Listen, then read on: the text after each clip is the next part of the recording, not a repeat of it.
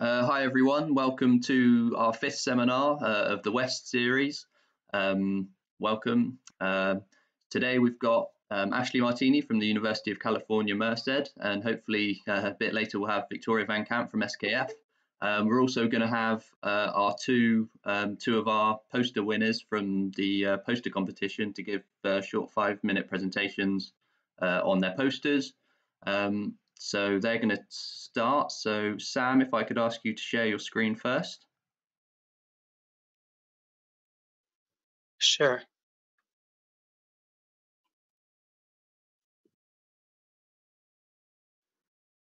Can you see my screen now?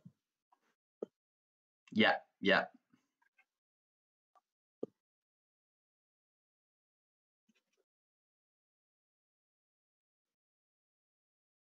Okay, when I'm going to start? Yeah, just start whenever you're ready. Okay, I'm ready now. Hi everyone, my name is Chuanpeng Yang. You can call me Sam. I'm a PhD student from University of California, Merced. My advisor is Professor Ashlie Martini. I'm happy to be here to present my work. Today, my topic is nanoscale friction of hydrophilic and hydrophobic self-assembled monolayers, SAMs, in water. As we know, there are many problems in MEMS, such as friction, wear, and adhesion. SAMs is a good solution to these problems since it's small enough to be fit into MEMS, and it can be used to modify the surface properties of the components in MEMS. To study the friction of SAMs, we performed both experiments and simulations. For the experiment, we first nanografted hydrophobic SAMs into hydrophilic SAMs. Then, friction image was taken using AFM. For the simulations, a model was first built. The blue color in the model is water molecules. The yellow is SAMs. The left half of the SAMs is hydrophilic. The right half of the SAMs is hydrophobic. Then molecular dynamics simulations were run to get the friction forces. Now let's first look at the experimental results. The topography image on the left shows that the hydrophilic SAMs and hydrophobic SAMs have the same height. However, looking at the friction force image on the right, we can see that the hydrophilic SAMs has larger friction force than hydrophobic SAMs. Here is the simulation result, which is consistent with the experimental result. As the load increases, the friction forces increase. An interesting thing here is that the friction force is the summation of tip water force and the tip SAM force. Although the tip SAM force of hydrophilic SAMs is smaller than hydrophobic SAMs, the total friction force of hydrophilic SAMs is larger compared to that of hydrophobic SAMs.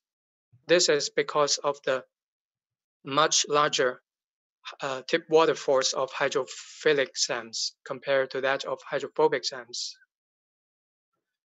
Since tip water force plays such an important role in friction force, we want to know how it works. We notice that the hydrogen bonds only occur on hydrophilic SAMs. As the temperature increases, both the number of hydrogen bonds and the tip water force of hydrophilic SAMs decrease. This indicates that hydrogen bonding contributes to tip water force and friction force. To conclude, the friction force is the summation of tip SAM force and the tip water force. The tip SAM force of hydrophilic SAMs is smaller than hydrophobic SAMs. However, the tip water force of hydrophilic SAMs is much larger than hydrophobic SAMs due to the hydrogen bonding. So, therefore, as a result, the total friction force of hydrophilic SAMs is larger than hydrophobic SAMs. This work has been published in Tribology Letters, and you can scan the QR code to access the paper. Thanks for listening. Thank you very much, Sam. Carlos, if you could, Sam, if you could now close the video and mute yourself, and Carlos, if you could load up your slides. Yeah, 1 second.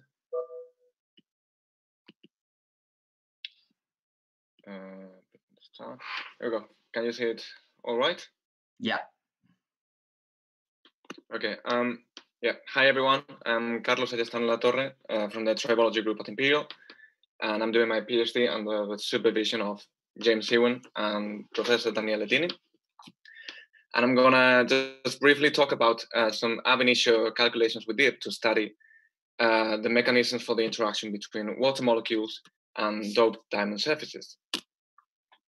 So those of you familiar with it, you will know that diamond-like carbon, or DLC coatings, they're very interesting in tribology because of the properties: very low friction coefficient, very high wear resistance, ultra hardness.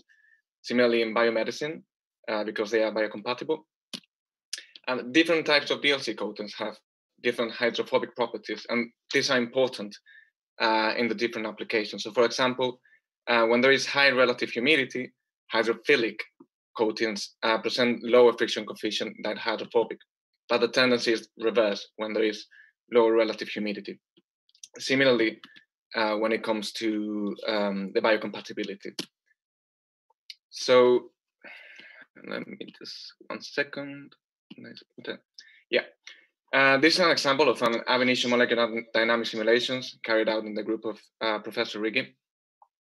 And what we see is that these are sliding diamond surfaces, and this is a water interface. At some point, the water molecules, like right here, dissociate onto the surface, so they hydroxylate the surface, and these hydroxyls participate in the hydrogen network and drag along a water layer with them. So that is an important property when it comes to hydrophilicity.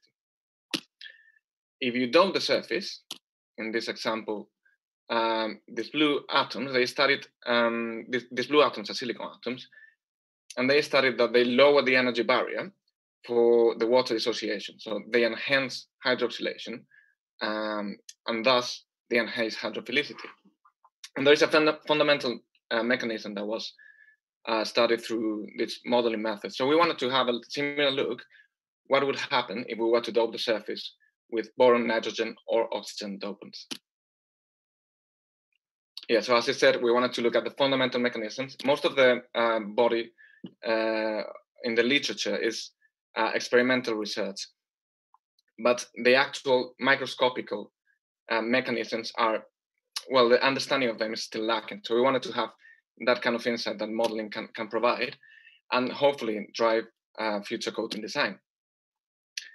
So I'm not gonna go through all the different results that we got, but the idea is that we map the whole reaction from the moment a water molecule interacts with a non-hydroxylated or hydrogenated surface. Then it dissociates. What are the different dissociation pathways and energy barriers, and then how the hydroxylated or hydrogenated surfaces interact with an extra water molecule. So for example, if you see here, this is a non-doped diamond surface. As I said, the water molecule dissociates. We get the energy barriers. Similarly, one of the most interesting mechanisms that we found is in the case of boron doped, which is this blue atom over here. The boron can adopt a tetragonal conformation that chemisorpts a water molecule. So that acts as an immediate mechanism with no associated energy barrier to trap these water molecules that then can interact in the hydrogen bond network. And as I say, for the different dopants, we started what are the dissociation pathways. And similarly, once the molecules are dissociated and the surfaces are hydrogenated and hydroxylated, we want to see how these hydrogen and hydroxyl fragments interact with an extra water molecule, what would be a water interface.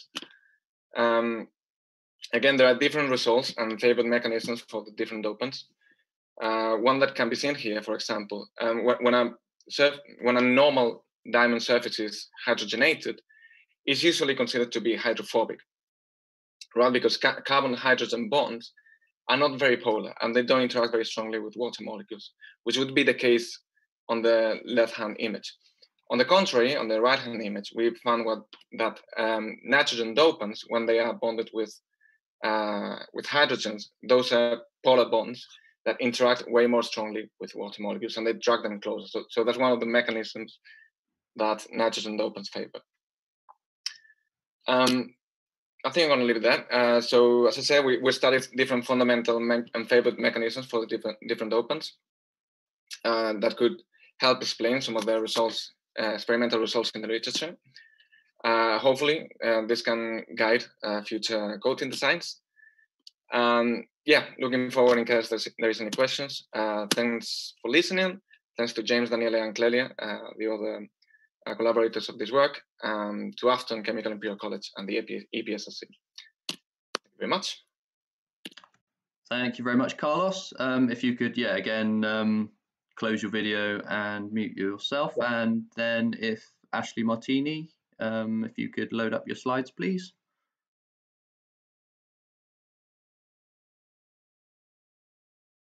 Here, let's see. Can you see them? Yeah, that's perfect. Oh. Okay, so so now we've got Professor Ashlie Martini from the University of California, Merced. She's going to talk about reactive molecular dynamic simulations of tribochemical reactions. Yeah, if you could take it away, Ashlie. All right, well, hello everyone, and thank you for being here. I'm really excited about this web seminar series on tribology, and I'm really pleased to be a part of what I hope is an ongoing activity in our community. As James mentioned, I'm talking about tribochemical reactions and the use of reactive molecular simulations to study them. So this topic is generally motivated by the important role of tribofilms. As we know, lubricating oils, greases, and hydraulic fluids have surface active additives. And during operation of mechanical components, these additives form protective films on surfaces. These films offer low friction and wear, particularly in boundary lubrication. To understand this role a little better, let's take a quick peek at the Tribochemical curve. As we see here, friction is a function of speed, viscosity, and pressure. Starting from the far right, we're in the full film lubrication regime where the surfaces are entirely separated by a liquid. As we move left, we go through mixed lubrication and finally boundary. This plateau, or so constant friction that we're used to seeing in boundary lubrication, is in fact attributable to tribofilms. If there were no surface active additives and no tribofilms in boundary lubrication, we would instead see very high friction and likely detrimental wear. So tribofilms are incredibly important to the function of any lubricated mechanical component. However, we still don't really know how tribofilms form. We do know, however, that tribology is a necessary condition. So if you put a lubricant or an additive on a surface in ambient conditions, nothing happens. If you instead put that lubricant inside of a sliding rolling contact, you generate a tribofilm. So something inside of that contact is driving film formation. Unfortunately, it's very difficult to look inside the contact to observe the process directly. So understanding tribofilm formation continues to be an opportunity and a challenge within the tribology community. Towards that goal, there have been many excellent studies using surface characterization tools to study tribofilm composition. Just a couple representative examples are shown here, and many such studies have been performed. But one of the key take-home messages is that tribofilms comprise elements from both the additives and the surfaces. And the key take-home message from that is that these films likely grow through chemical reactions between the additive molecules and the surfaces. Another approach to studying tribofilms is to measure their growth or their growth rates. And again, a couple examples are shown here where ZDDP growth rate is measured as a function of operating conditions. And these growth rates reflect the rates of chemical reactions between additives and surfaces that lead to tribofilm formation.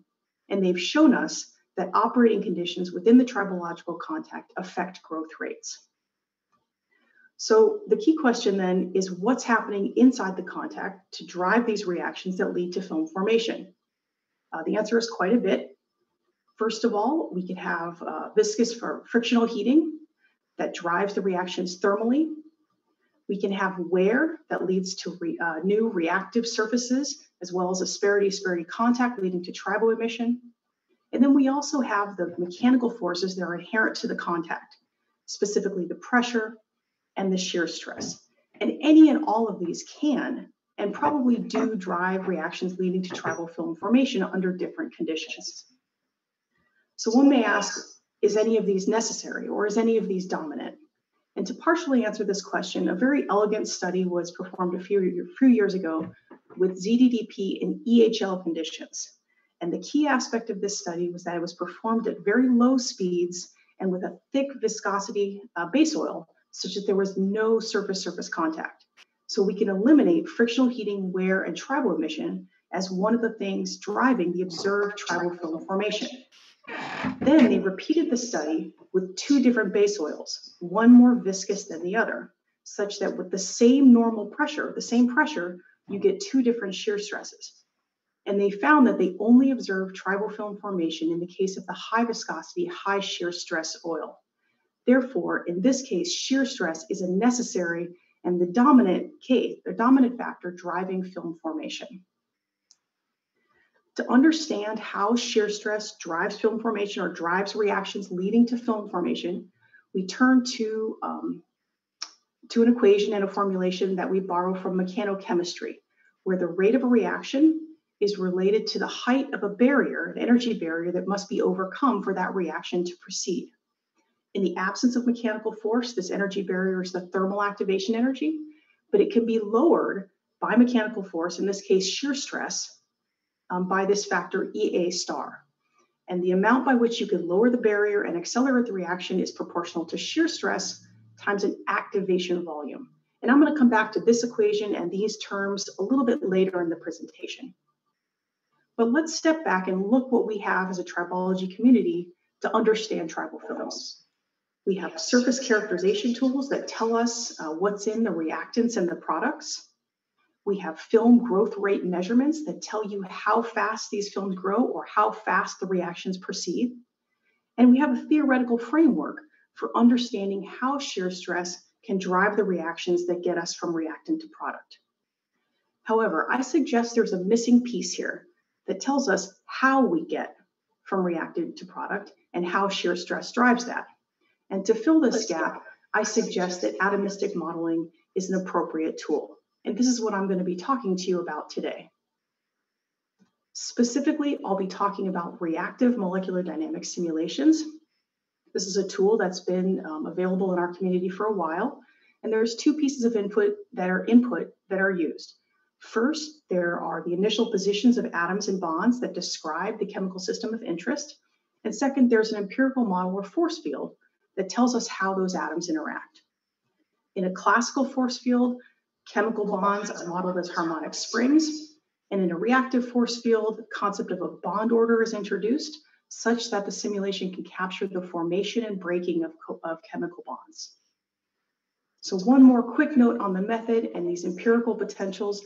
They necessarily have many, many parameters, and these parameters have to be fit to match energies predicted or calculated via first principles. So it's a quite extensive process. It's important to note that it must be performed for each chemical system or chemical family of interest, and they're not always transferable. But once you have a reactive force field, reactive molecular dynamics simulations can become an incredibly powerful tool that lets you look inside of a contact and observe as bonds break and form and reactions proceed, leading to film formation. So with this type of tool, we can start to answer some of the fundamental questions underlying tribal films. And the ones I'm going to talk to you about today are how reactions lead to film formation, how does shear drive those reactions, and for a given shear stress, by how much can you accelerate one of these film-forming reactions? And for each of these, I'm going to go through a small case study that demonstrates how reactive simulations have been and can be applied to answer each question. For the first one, I'm going to talk about a case study involving phosphate esters on ferrous surfaces. So this is an application relevant example because of tricrusyl phosphate, or TCP, that has been around for many years and is still widely used in the aviation industry. There have been many mechanisms proposed for how we get from the additive TCP to tribofilms, but they generally involve the same key steps. These are decomposition of the additive molecule and reactions or chemisorption between radicals and surfaces, which iterate and facilitate each other, leading to phosphorus-containing film formation.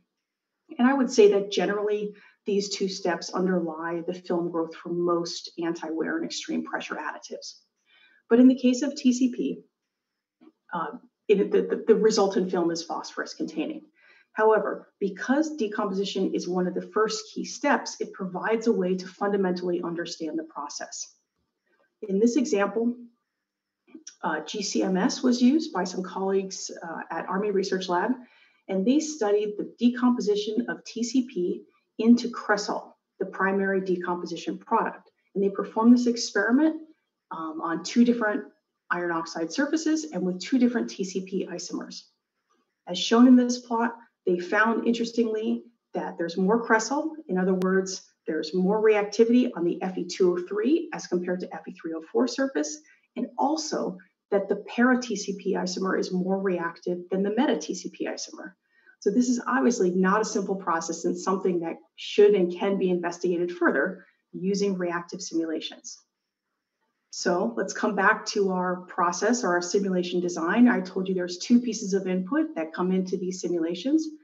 First, we identify, or in this case, parameterize a potential for the system of interest. And then we put the atoms in the positions describing the chemical system. And finally, we can allow the atoms and the bonds to evolve over time and observe the process. And this is typical of how one uses reactive simulations to study tribofilm formation. In this particular example, we studied the 2 different iron oxide surfaces and the 2 different isomers, and were able to generally reproduce the observation of more cresol generation on Fe2O3 and with the para isomer. However, once we reproduce experimental results, the real power or the real contribution of these types of simulations is their ability to understand and explain why. And often this is done using reaction pathways. So reaction pathways show us how you get from reactant to product and each one of the steps in between. And I would say that this is probably one of the strengths of the reactive simulation approach. In this particular case, we identified 3 different reaction pathways that got us from TCP to cresol.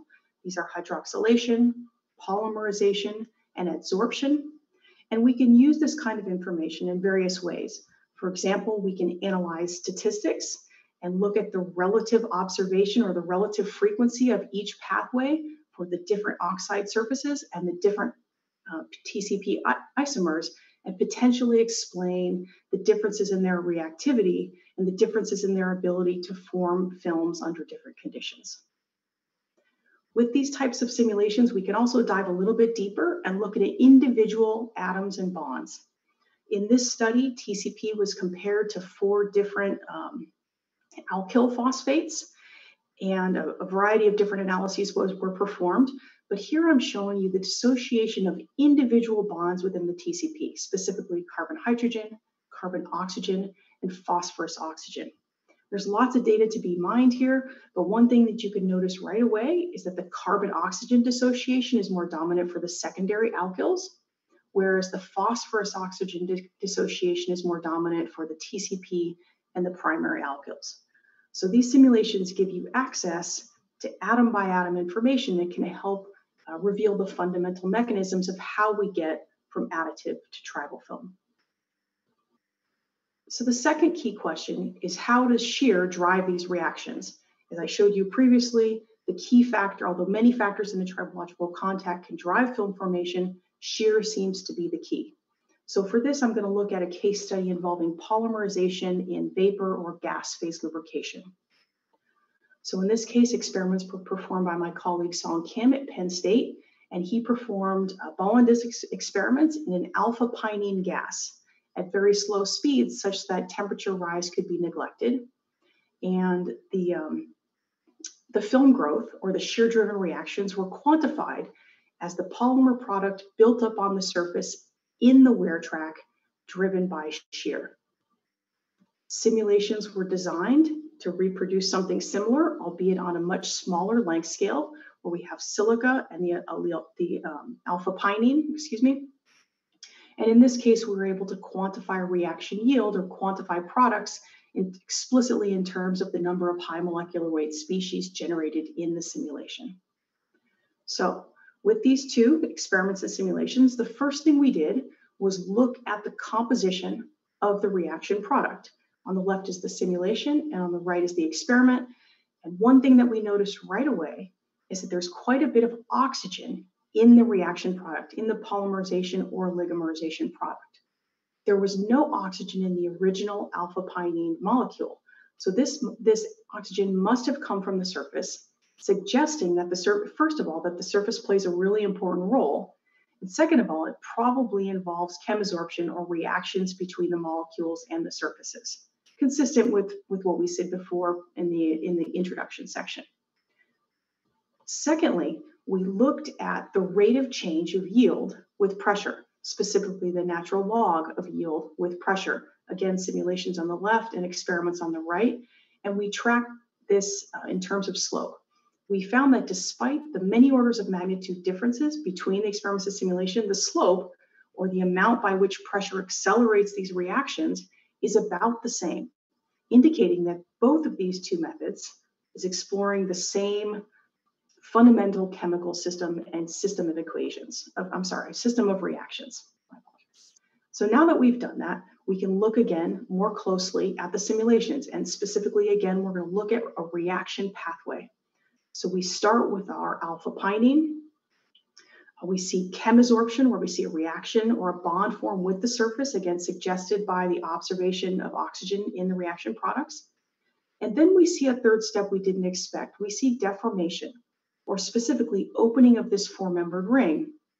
And this deformation step preceded oligomerization in every case in the simulation.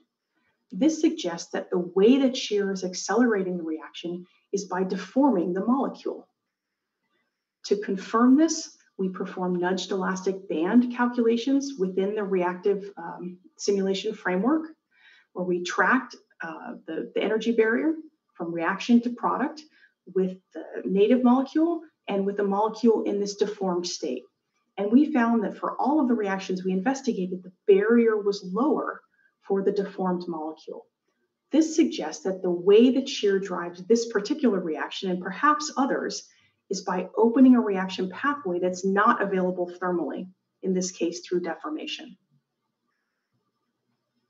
So lastly, I'm going to talk to you about by how much shear can accelerate one of these reactions.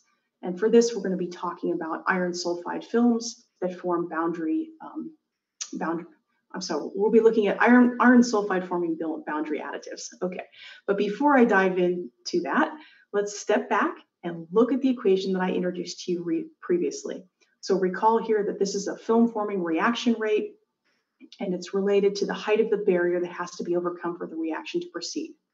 The height of this barrier is lowered by this term shear stress times activation volume. That means for a given shear stress, the amount by which you can accelerate the reaction is determined by activation volume. And this is the term that we need to quantify and understand to interpret the effect of mechanical stress. So many previous studies have used this formulation to fit experimental data. I'm showing you here 3 different experimental studies reporting tribofilm growth rate, all for ZDDP, as a function of stress. And in all cases, as expected, the growth rate increases with stress. The experimental data was fit to the equation at the top, and the delta V, the activation volume, was extracted. And what you can see here is, even though these are all ZDDP film formation, the delta V, or the activation volume, are completely different. So this implies that delta V isn't something inherent to the molecule itself, and understanding its meaning is a little bit more complicated. So we decided to apply simulations to study the meaning of the activation volume. We took something simpler though. Instead of ZDDP, we looked at organosulfur extreme pressure additives, and we chose this because it's pretty simple And the reaction pathway has been known for a long time. It's a very simple process that involves a dissociation of the sulfur-sulfur bond, formation of sulfur-iron bonds, and the dissociation of sulfur-carbon bonds, leading to radical release and leaving a sulfur film on the surface. So even though this pathway is known, we created some reactive molecular simulations to model it and ran these under different conditions and indeed found the expected reaction pathway: sulfur-sulfur dissociation, sulfur-iron bond formation, and sulfur-carbon dissociation. But now that we have this reaction pathway, we can use the information available in the simulations to go a little bit further. The first step was to identify the rate-limiting step of this reaction. So which of those three steps determines the overall rate of the process? To do this, we performed simulations at slowly ramped temperatures, and we tracked each one of the individual steps I described, and we found that the sulfur-carbon bond dissociation occurred at the highest temperature, indicating that this is the rate-limiting step. Once we knew this, we could specifically focus on that third step and track it to measure yield and move forward. So we performed these simulations at a range of shear stresses and temperatures, and we found that, as expected, based on the theoretical equation, we see more reaction yield at higher shear stresses and at higher temperatures. So more importantly, however, with this entire data set, we can turn to the equation and we can fit delta V. So we fit all that data, we extracted an activation volume of 12 angstroms cubed. So what does this mean? We have this very simple model system. Perhaps it's just the shape of that butyl group as approximated by a sphere, but that didn't seem right. Our fit activation volume was smaller than the sphere. However, our activation volume did seem reasonable if we thought about it as the cross-sectional area of the butyl group multiplied by the distance through which that butyl group travels as the bond breaks. Also, if we come back to our alpha-pinene experiment, recall that we had yield versus stress.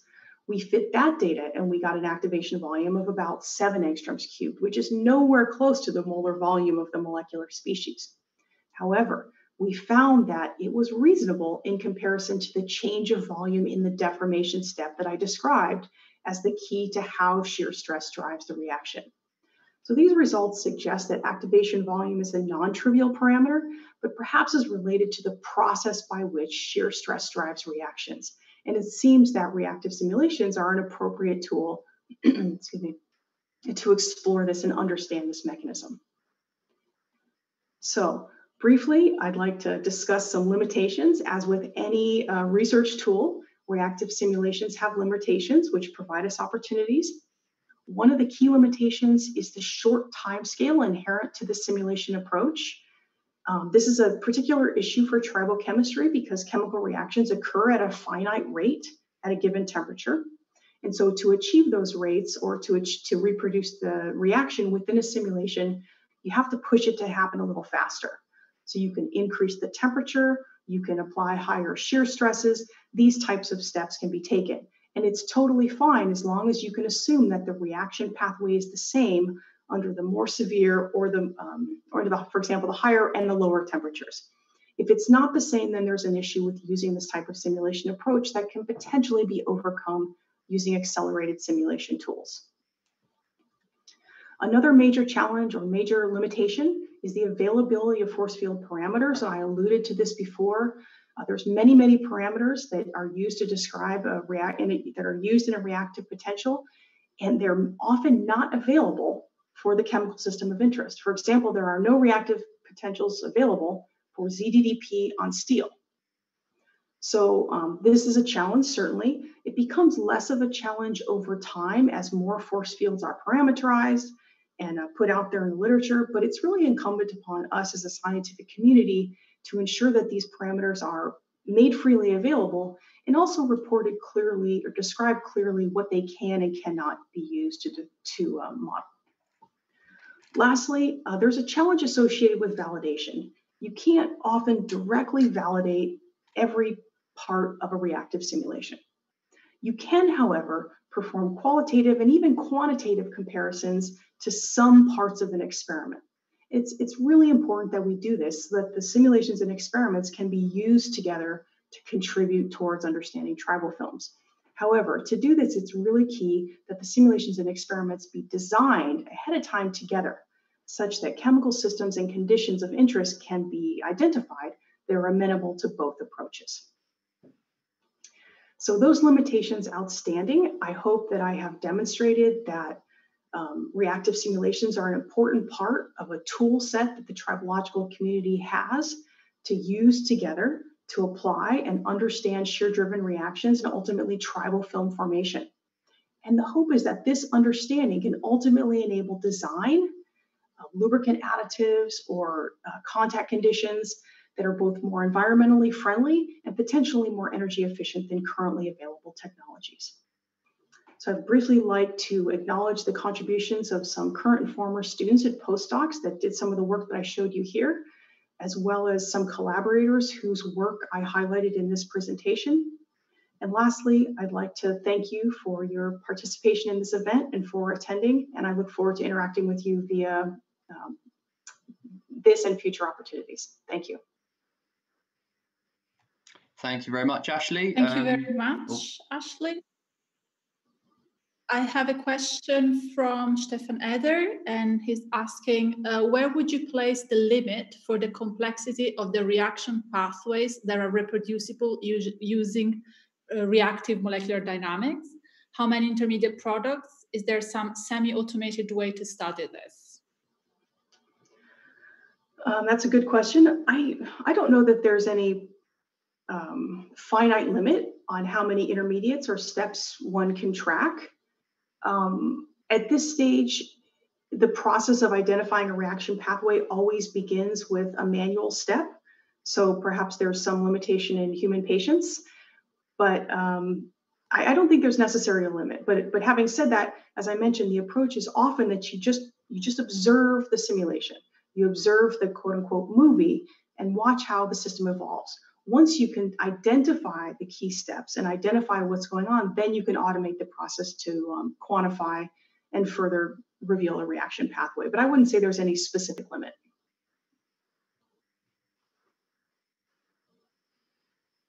Okay, thank you. I have a question actually.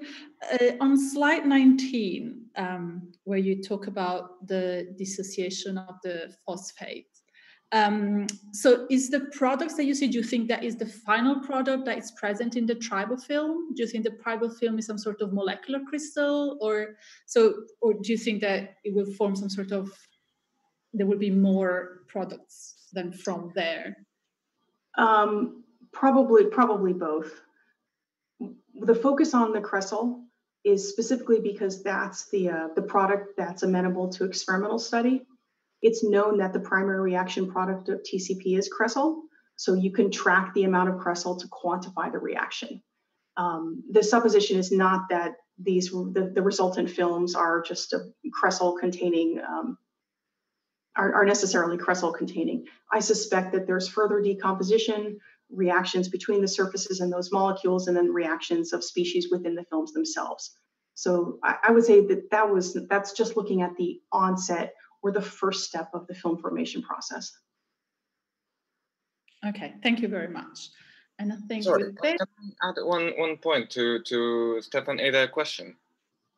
Please go ahead. Yeah, his last question was if there is some semi-automated way. So I would say that the answer is yes or no. So reactive simulations, there are some automated packages to identify reaction networks, but they are not suitable to tribology because those packages usually rely on identifying molecules. The moment you put a surface there, they cannot work, right? They cannot deal with that assay molecule. So that is why in this kind of simulations, it is, say you need a kind of bespoke approach to actually identifying the different pathways. I don't know if that makes sense. Yeah. Yep, I totally agree with that. Thank you. Thank you very much. And now over to James. Thank you very much, Ashlie. So our next speaker is Victoria Van Camp from SKF. Victoria, if you could please share, well, Ashlie, if you could stop sharing first of all, there we go. And Victoria, if you could share your slides, please. Yes, I was there, and I think, I hope you can hear me. Yeah, can hear you fine. Right? You can, perfect. And see you. I'm very sorry for missing the actual right time. Oh, no I problem. think that might have been some.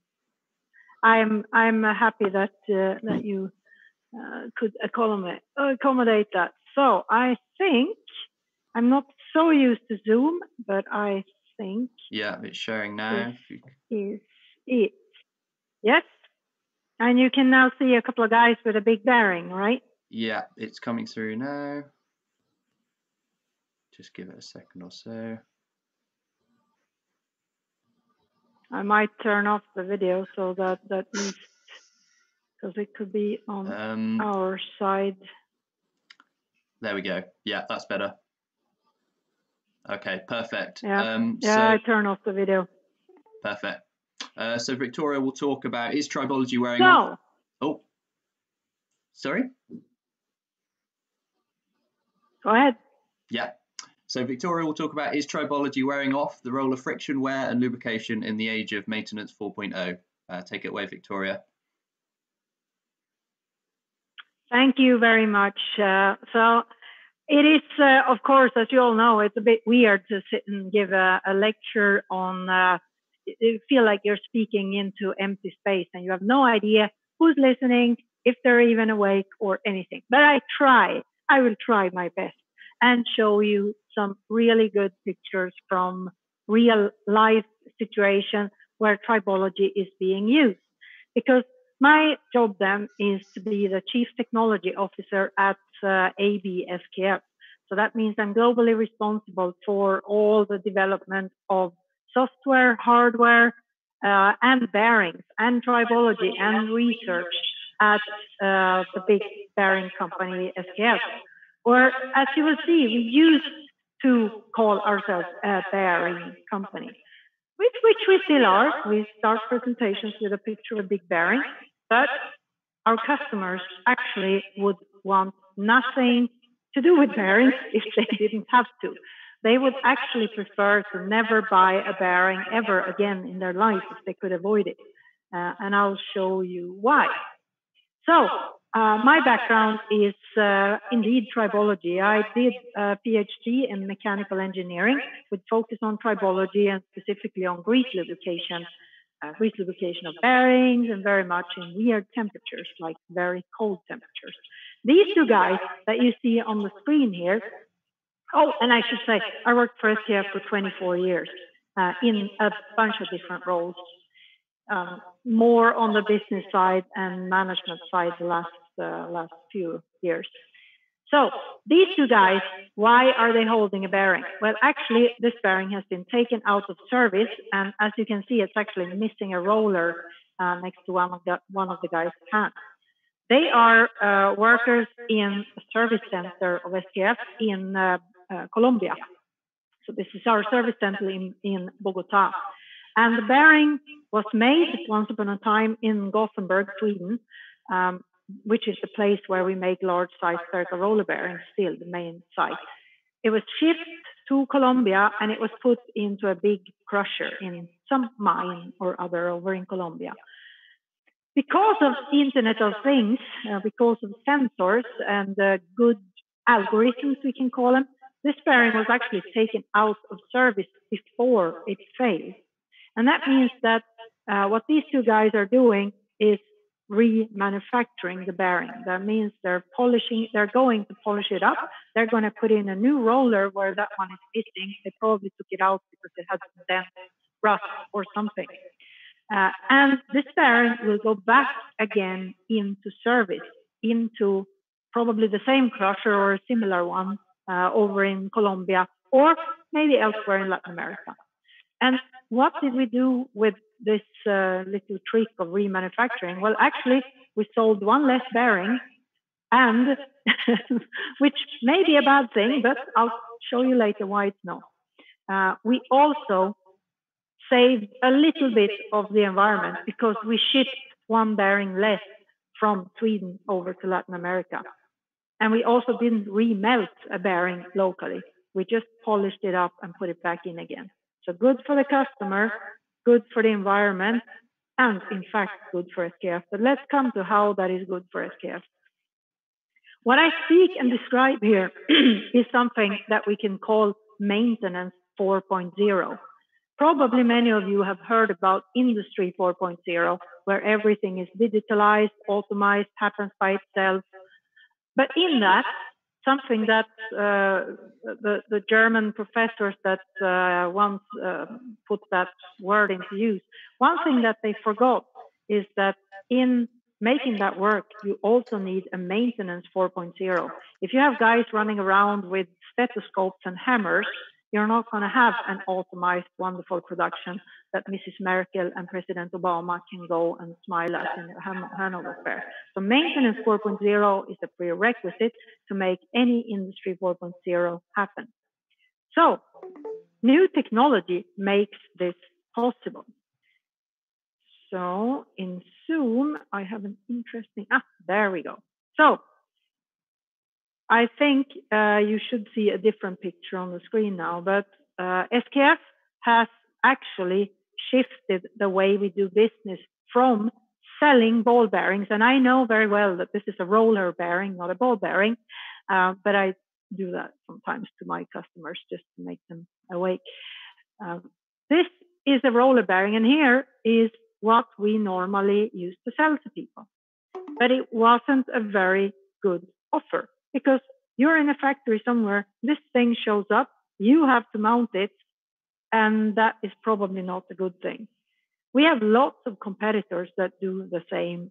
So we have instead listened to what our customers are interested in buying, and that is reliable rotation. So what you actually see here on the screen is two rotating shafts or rolls in a paper mill. This is actually from a Swedish paper mill. You might think that this is from the 18th century or something, but it's not. This is from 2019.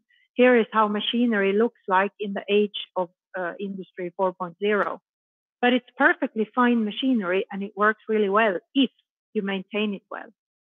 So what I was saying before, that no customer ever wants to buy a ball bearing or a roller bearing, by the way, they don't, because if they do, it means that something failed. It means that one of those bearings that you see behind a lid here has failed and that paper machine is not running. It's standing still and somebody has to change a bearing. So our customers actually want to buy uptime or reliable rotation. They don't want to buy bearings, and that has a lot of implications behind it. It actually means that for SKF, we are in the very process of shifting from selling ball bearing or peddling ball bearings to providing reliability in machinery with rotating shafts. And as you can see here on the screen, in very nasty environments as well. So here is where tribology is really put to use.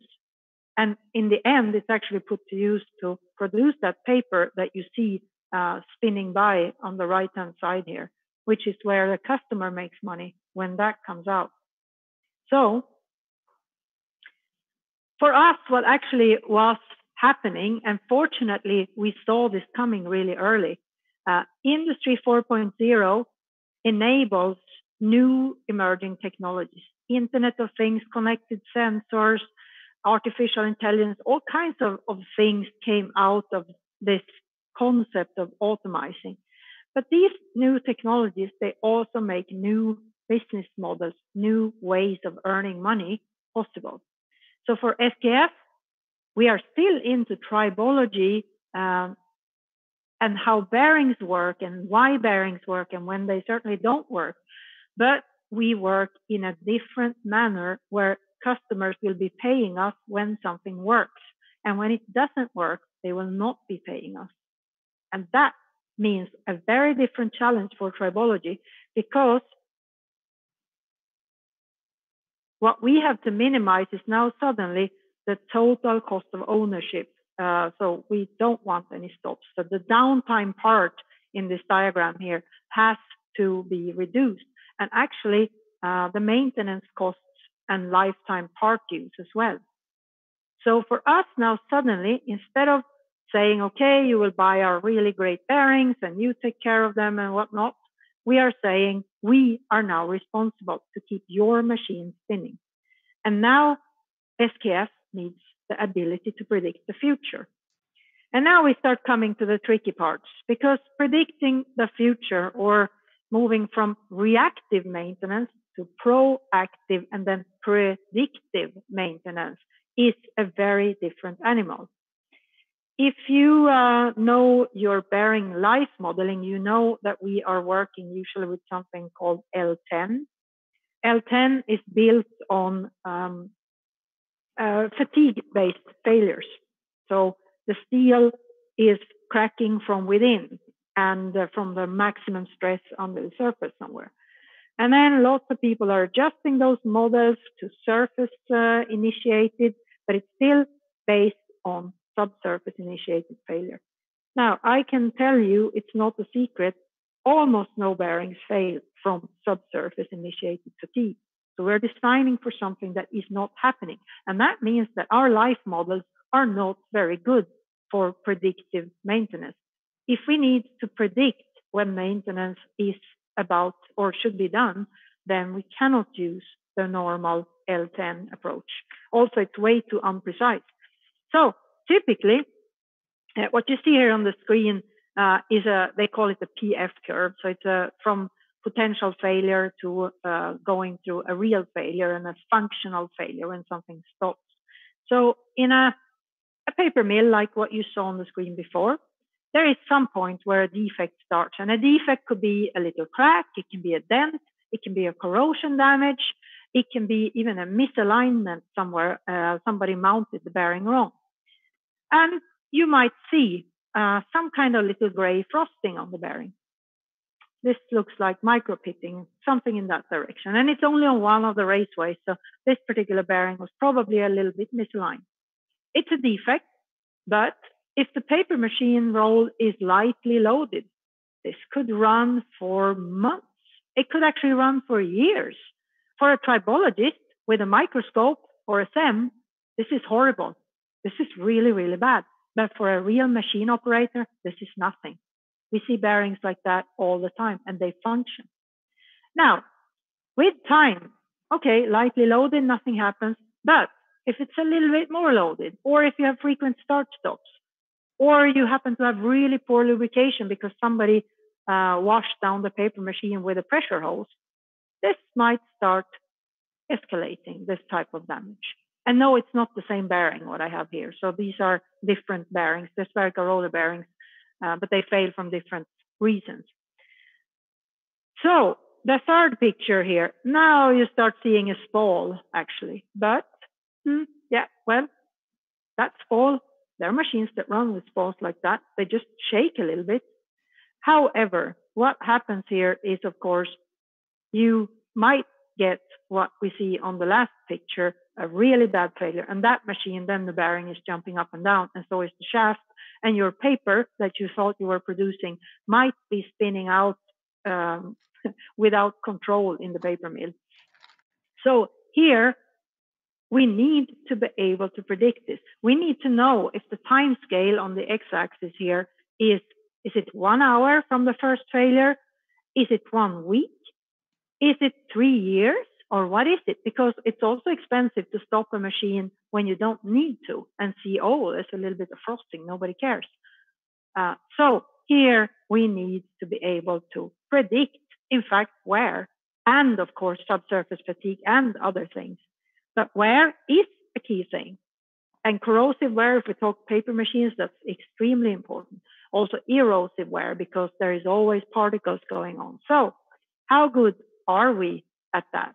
And how good are we at even picking up when a problem will be happening long before we see any vibration signals? So nothing has happened. And that is what we have to do, because we need to know well in advance, so that we can change the oil, slow down the machine, prolong the running until the next stop. So how good are we to predict wear? I have a favorite tribology paper, and It is a paper by Meng and Ludema, and it's from 1995. It was published. If you have not read this paper, I really advise you to do it, because it's written in beautiful British English. So I'm a fan. In this paper, they did a massive literature study. You can see on the right, they, in those days, scouted through or went through 300 different equations. They read 5,466 papers. Think about that. I think some students were involved here as well. But anyway, and these papers, they found a bunch of wear models. However, if you read this abstract, I won't read it to you, but basically, yeah, no single predictive equation or group of limited equations could be found for general and practical use. Now that's Meng and Ludema for you. There is no equations for practical use. And if we go further and look at what parameters, because they say that they found only for erosive wear, they found 28 different equations or wear models, because they don't even call them equations. They're word models, some of them. In this, they found, you can see all the different parameters that they have on the left-hand side here. And then the X is where a certain parameter is used in a certain model. I can tell you that when you're out in a paper mill, you do not know the critical strain of anything. You do not know what kind of particles may show up and what fibers you are even using this week and what the pH of your water could possibly be. So there is lots of things you do not know. And this is what they mean with practicality of wear models. Now, this means, and of course, science has progressed since 1995, but I know that there are still no wear model that we can use to do true predictive maintenance. So instead, we have taken a somewhat different approach. We have taken the artificial intelligence approach in SKF. And that one, I don't know how much you know about it, but a digital twin, that's basically what we want to have, a digital twin of that paper machine that I showed you in the beginning. You want a digital representation of that paper machine, because then you can simulate in some way when something will happen before it has happened. So you can do that with physics. So you can basically model a paper machine, but it's very difficult, I can assure you. You can, on the other end of the scale, so the white box model is where you use physics to build your twin. On the right-hand side, you have the black box approach, which is really machine learning and artificial intelligence. And that is really, you just take statistics in a multivariate space, and you do regression analysis until you find patterns. And that's artificial intelligence. I'm very sorry if I offend any data scientists, because I know that's a simplification. But it is sort of. And you can do a hybrid model. And I will come back to this, but we have, what I will be showing you is where we are doing predictions for maintenance using the very black box approach on the right-hand side. And so let's go back to a typical paper machine. They look like this. This is from a paper machine in Thailand. And you can see that there are lots of unknown parameters in here. This machine is spinning, and it's like you can't step close because it's so hot, and it's splashing out corrosive water. But in paper machines, you have a compressor. It's a typical machine that sits there and compresses. It could be air, it could be fluid, it could be steam that you are compressing because you want to blow it into the machine. And it's a critical piece of that machinery. So in SKF, we use artificial intelligence, and we call it Enlight AI. But we use artificial intelligence to collect signals that are, yes, vibration signals from bearings, but we don't stop there. We look at things like the pressure from the compressor or in the compressor. We look at temperature of liquid or input-output. we can look at a number of different more parameters, speed, whatever. And we find correlations. So really the black box approach. Now, this might be a little bit tricky, and it is because there are many different algorithms. So what you see here is, for example, pressure, vibration, and temperature, 3 different signals.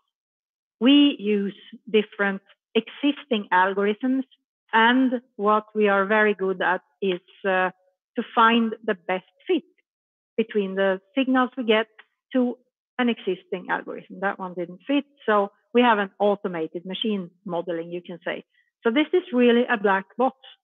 And I must say, as a mechanical engineer, I had real problems with this. But I don't understand what's going on. I really don't. And it's very scary because suddenly you get conclusions that you cannot explain, but they seem to be right. So what is it that we can't explain? Well, back to my paper machine again. Here, with using this AI approach and no physics, mind you, no physics, we have been able to, on average, predict issues 14 days before anyone can predict them. In continuous casting steel, so this is not paper, but very different environment, 8 days in advance. And this is with things like the steel. A problem could be that the steel gets stuck and runs molten out over the bearings. So it's not even, has nothing to do with tribology. That is also possible to predict when you use artificial intelligence, because AI can look at so many types of data. I'll show you a bit more on the case study. What is it that we are doing? What are we predicting? And now you see a real pump and a real motor driving one of the rolls in a paper machine. And in between the yellow thing is a coupling. So we had lots of failures, and nobody was really able to predict them. So no predictive maintenance, only reactive maintenance. And that was with all the life models and typical ways of vibration monitoring and whatnot. So we went in and we looked at a number of different lines where a motor was driving a pump. So asset means there is a motor, a coupling, and a pump. We looked at historical data first before you put the AI into use. You look at predictive, you look at the history. And we were capable of predict events. And the key thing is to look at field identification. The average time is 14 days. And we could even do it on 16 days. And this was without training the algorithm on anything else than a set of existing data. So here is why I'm asking, is tribology wearing off? Because these predictions are done with no physics behind. They are only black box modeling. Is 16 days or 14 days enough in prediction? No, it's actually not. It is really good to know 2 weeks ahead that something will be failing before it's even failed. Because if you think about those 2 guys on the first picture with the big bearing, if they would know 14 days in advance, they could take it out, they could polish up stuff that wasn't even visible, and we could adjust the process, in that case the crusher, way before anything happened. Signals look typically like this, and this is what the type of data that you feed to this artificial intelligence algorithm. But so different parts of the data will give you different predictions, but all together, that's where the AI does the regression analysis that humans are not capable of doing. It's just too large amounts of data for us. So it's this kind of work, and we are using AI today without any physics. But when I said before, we are not happy with only 2 weeks warning. We need more. Why do we need more? Because if a product is about to fail, no paper mill or mine can plan a maintenance stop on a 2-week horizon. They have to know much longer in advance. Preferably, they'd like to know half a year in advance. We have a planned maintenance stop in September of this year. What should we replace? What kind of technicians should we invite? so that we do everything that is needed in September of this year. So you can hear that 2 weeks is not enough. So how are we going to do that? Well, the trick here is, of course, to combine the physics and the understanding with the AI. And this is what we are working on right now. So we haven't waited until we have the finalized hybrid solution, but this is where we are working on. So knowledge about tribology, like, for example, what I learned in school, what Meng and the Dema knew, what many of you listening already know, and combine that with what the data scientists who have no idea, they really could not understand the tribology problem or even a surface if they fell over, or it's very rare that they do. But to combine these two different ways of looking at the world, and that might be easy to say, but I can tell you, if you ever worked in a university with different departments, you have the material science department and you have the mathematics department. How often do they really work together? I know they write science applications to the European Union together, that I know, but do they really work together to look at problems from different angles? Because I think that is where the big challenge, there are technology challenges. How exactly do you combine a physics-based model with a statistics-based model and trust it as well? And by the way, you have to do this. We don't have 15 years to do it. We have, at best, we have 5 years to do this, or I should say. But if we don't do it from SKF side, we know that there are competitors, and they're probably more from China than from anywhere else. We know that there are competitors that will be ahead of us. So we don't have 10 years. We don't have 5 years. Maybe we have 2 years, and we need to be first. So for us, this is a problem we work on right now, but we're not waiting until we have the wonderful hybrid model. We're using the black box model. We try to educate our tribology, our material scientists, our calculation engineers in data science, and we try to hire people that have mechanical engineering background with data science on top, or pure data science, but really have teams that are from both sides, and they work together on forming this hybrid model. So my final slide is then tribology wearing off. No, it's actually not wearing off, but I would say if tribology and the sciences around tribology, if it is not learning to use models or artificial intelligence like what I showed here, and combine the actual knowledge about the subject with the data science, then I am afraid that it will be wearing off. I am afraid it will be too slow. And then we will sit with only black box solutions that are mysteries to us humans. And that is not a really good future. I mean, it is. I think it will also be a poor prediction. I think we will have much better predictions if we can combine the physics with the artificial intelligence. So I do think tribology will stay, but we working in tribology need to realize that it has to become a tool in maintenance and in assessing a business risk, because the tribology wear models we have, they have to come to use. We have to use them for these two guys here to tell them, when should you take out that bearing? When is the risk too big to leave it in? And that means we have to come to a better, to practical use predictions. So the traditional approach, additivated by a bit of artificial intelligence, that is probably the better and faster approach, and the one where we are sure we will succeed as well. So I hope I gave you a little insight in practical tribology and how a big corporation like SKF is thinking about it, and why we are even interested in it. Thank you very much, Victoria. Really interesting talk. Chiara? Yeah, we have some questions. So Pedro Vigna asks if you use the predicted data for defect elimination strategy or for redesign of your components. Actually for both.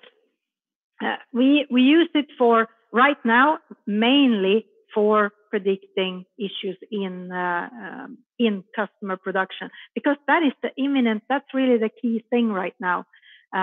With a bit more time, it will be used to redesign our components as well, because you will see. One fairly obvious thing already is that a lot of our products, they actually fail because of corrosion, not because of overload. And the more statistics we get on that, when we can actually trust it, when it's not only hearsay, then we can start redesigning so that the steel we use is more corrosion resistant than what it is load carrying, if you see what I mean. And that is a very different way for this, to design. But why did we design in the way we did? Because bearing selection and bearing life calculation is ISO standardized. It's extremely conservative. And in that one, you get no bonuses for corrosion resistance, only for load carrying capacity. So the C value, the curse of the C value with bearing design, I hope that disappears before I retire in a few years. Thank you. There's another question by Michael Voloch. Asks, is your AI able to work for systems and components that has not been trained on with previous data? For example, a new type of paper machine or some other large machine? Yes, it can. That's a really great question. From different paper machines, we can actually see that it is a lot easier for our AI to jump from a paper machine to the next one. It's more difficult if you take it from a paper machine to a aluminum production machine. More difficult, I should say. But you need to train the algorithm on something. So no, we cannot just throw it in on new data. It needs to get some historical data to be trained on. But if you take the trained algorithm from one paper machine, you give it the data set from the new machine, and you allow it to be trained on that, we have a 2 weeks deployment time. And that actually has to do with what I showed you. I didn't go in detail on that, but the patents that we have are really around finding the right algorithm, not on the actual algorithms themselves. So we use public source algorithms, but we have a method to optimize on the best one quickly. And that is important when you shift from one machine to another, or even when you have a maintenance stop and you maybe recalibrate or you realign the shafts, then you actually start with a almost new or new-ish data set, and you need to retrain the algorithm. So that's actually why we work in this way, that we put the focus on quick finding of the right algorithm. So it always requires some training, but the way we approach it, we know we have compared with quite some other big companies on this. We know that the way we went about this is a different one. So that, and I can also tell you the SKF AI algorithm, it's based on an Israeli company that we acquired last year. The company used to be called Presenso, and they had this technology working. We acquired them, and of course, what I show you with they had nothing of the physics. They had the black box and not any understanding of the machine. And that was a good thing, because they didn't come in with any preconceived opinions. And now with our opinion, we kind of get their view without bias, which is super good. Great, thank you very much. I think that's all the questions we have time for, and over to James now. Yeah, just like to thank our speakers one more time. Thanks to Victoria and Ashlie for both the great talks. Next week is our final seminar. So yeah, tune in at the same time next week. See you then. And just final thank to our sponsors, the Royal Society of Chemistry, Swiss Tribology, the Institute of Physics, and the Institution of Mechanical Engineers. Thanks everyone. Thank you.